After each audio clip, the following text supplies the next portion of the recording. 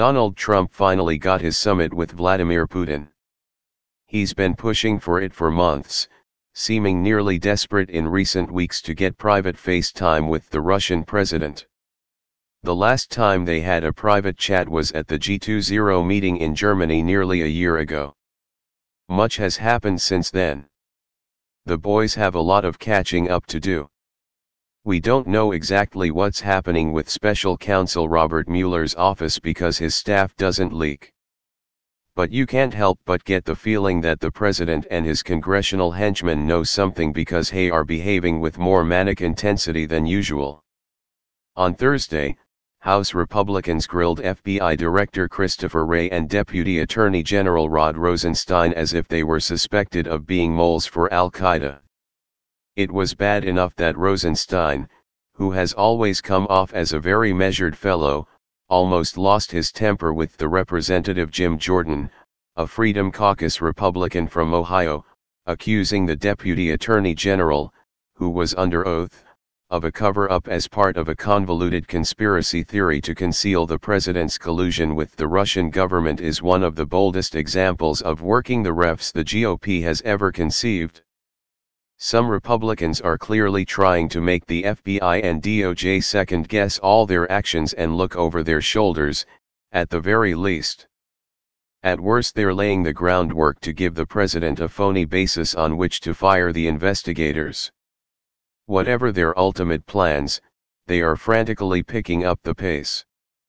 After all this time, Trump continues to say that the Russian government had nothing to do with the election interference, which even his lockstep defenders in Congress have accepted as fact. Indeed, it's almost as if that's become some kind of signal, considering the pressure Trump is under from the Mueller investigation. Scheduling a summit with Putin and defending him publicly is a bizarre strategy unless he needs to communicate something. But he seems almost desperate to deliver something as well. It was also odd that Trump stood on the White House lawn on his way to the G7 summit in Canada and, with no prompting, declared that he wanted Russia back in the group. This wasn't on the agenda or near the top of anyone's list of important issues. Again, Trump is under investigation for possibly conspiring with the Russian government, so it is extremely peculiar that he would bring this up unless he felt compelled to do it. He discussed it again at the meeting, and apparently that was more contentious than we knew at the time. Axios has reported that Trump said of the upcoming NATO meeting, "It will be an interesting summit. NATO is as bad as NAFTA.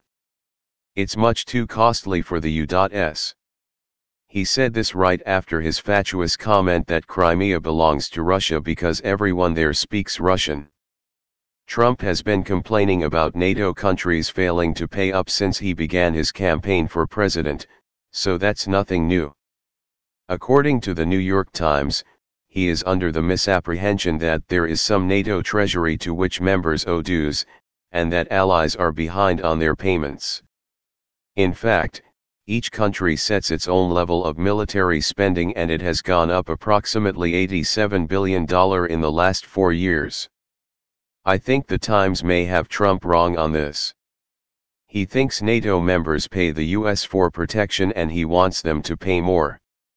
Whatever Trump's reasoning, in light of his affinity for the Russian president, one can't help but wonder if this tiresome riff won't end up being his excuse for ending the alliance, much as he tore up the Paris Climate Treaty and the Iran deal.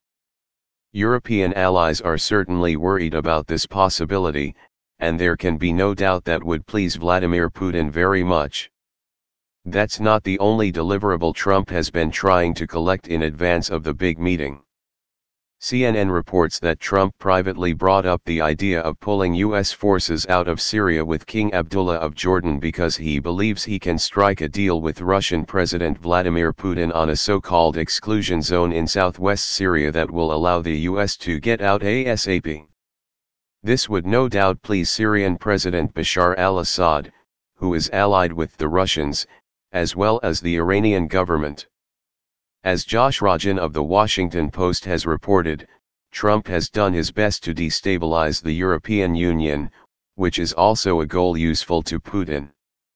Evidently, when French President Emmanuel Macron visited the White House, Trump suggested that France should leave the EU, telling Macron that he could get a better deal directly with the US. That suggests such profound ignorance that it's hard to believe Macron's head didn't explode. Like the rest of us, he has to deal with the man. At a rally just this week, Trump said, "The European Union, of course, was set up to take advantage of the United States, to attack our piggy bank, which is nonsense." As Rajan points out, Trump has been dismissive of American allies since he began running for president, but he's lately gotten much more aggressive about it. Even though Secretary of State Mike Pompeo and others have tried to play down his contemptuous attitude, the rest of the world is no longer sanguine that it's all bluster. It appears to be the case that the President of the United States really is hell-bent on rupturing long-standing American alliances in ways that will benefit Russia. As far as we know, he has yet to ask anything from the Russians in return.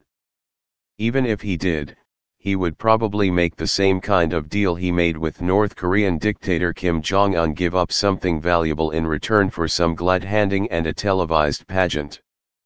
It was reported this week that new satellite imagery indicates that North Korea is rapidly upgrading its nuclear research center. Oops. Trump can't seem to resist a strongman. They dazzle him with their attention and their respect. But even by those standards, Putin seems to be a special case.